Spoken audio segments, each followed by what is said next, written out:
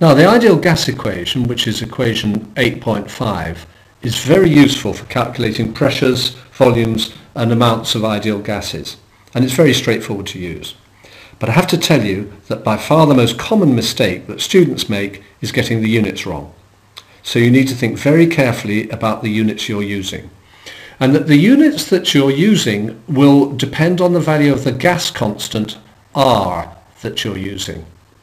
Normally, you'll be using the SI value, which is 8.314 joules per Kelvin per mole. And if you're using that value, then your pressure will be in pascals.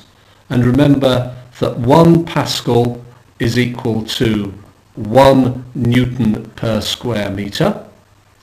Your volume will be in meters cubed.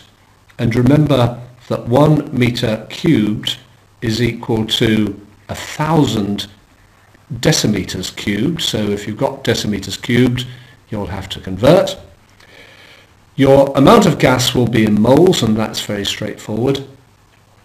And the temperature must be in kelvins. And if you've been given a temperature in Celsius, you're going to have to add 273.15 kelvins to the Celsius temperature to convert it to kelvins. So if you do all of those things and you're consistent with the units that you use, you will find that the ideal gas equation is very straightforward to use.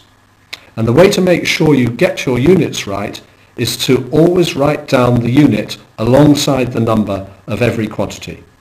That way you'll stop yourself making mistakes.